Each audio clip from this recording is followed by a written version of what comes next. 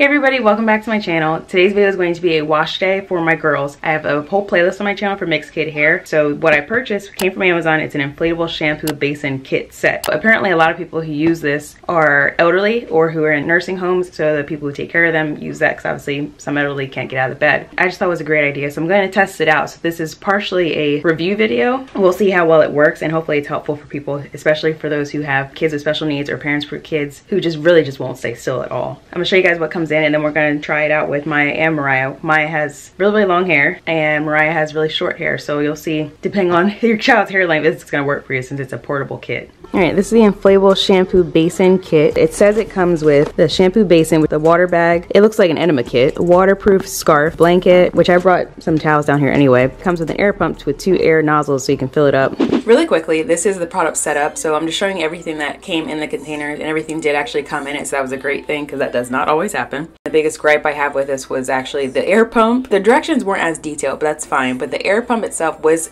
great. I just was not expecting to spend 15 to 20 minutes doing an arm workout. So I would suggest if you guys have one of those air pumps, automatic ones, kind of just lying around, I would use that instead just for a time saver. But otherwise, this again is for the parents out there who have asked me how to get their child more comfortable or to sit still. Bringing the bathtub or bringing the kitchen sink to your child where they could be more comfortable, say their bedroom or just in the family room watching TV, laying down. This is kind of what this video was inspired by, and hopefully is helpful for anyone out there who is, trying to have more peaceful hair washing days. Depending on where you're using the portable wash basin and where you're washing your child's hair will depend on the level of an extended arm workout you will have. One side of the house is the bathroom that I'm filming in right now, and I used room temperature water. Now by the time I got to our family room, which is where I actually watched my daughter's hair, the water temperature kind of shifted. Pro tip, make sure that the valve is turned off. When I started pouring the water into the water bag, it started coming out the other end. All right, this didn't come with a hook,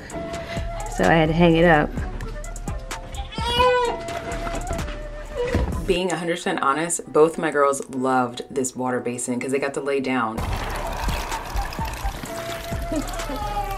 Mariah especially loved this, which speaks volumes because between her and Maya, she's the child that did not like hairstyling and would not sit still, and still has her moments to this day. So that speaks volumes that she loved this so much, and actually works a little bit better, which you'll see in this video. This works a little bit better for Mariah's hair because her hair is much shorter. It still works for Maya's hair, like if I was in a pinch and I needed this at like the beach or something, where Maya's hair is so long, had a whole bunch of like sand in it or something, or I need to use it right away for whatever reason. I will say that it is much better for shorter hair, as you guys can see with Mariah, who is just having the time of her life with this. Mariah has shoulder length hair. If I were to pull down her actual curls, after rinsing out the conditioner, you guys can see the level the water is at. Washing her hair once and conditioning it once was about 1.5 bags of water. You'll see with Maya, there's a whole other process.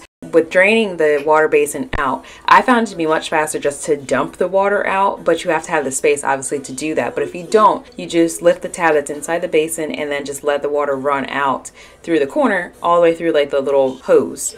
Now for Maya, if you guys are brand new to my channel, she has hip length hair, and even with her hair curly in its natural state, her hair is still very long and it takes up the entire shower basin. As I was washing her hair, this is something that I quickly realized that would work better for Mariah since she already doesn't sit still naturally, but mainly because she has much shorter hair compared to Maya's hair. Now, like I said earlier, I would use this only if this were like a dire need and we were on the go, we were out somewhere, because this is something that you could, obviously take in your car if you needed to. But as you guys can tell, as I was wringing her hair out, I had to put it on the waterproof scarf that came with the kit because her hair was still sitting in the water. And because I had so much water in this and I wasn't done washing her hair, I could have, but I just didn't go dump it out and put it back because I was kind of defeating the purpose of making this like a wash and go kit, as it were. It worked just fine with me putting her hair around her neck and everything like that, but this is definitely something that worked a lot better for Mariah with shorter hair.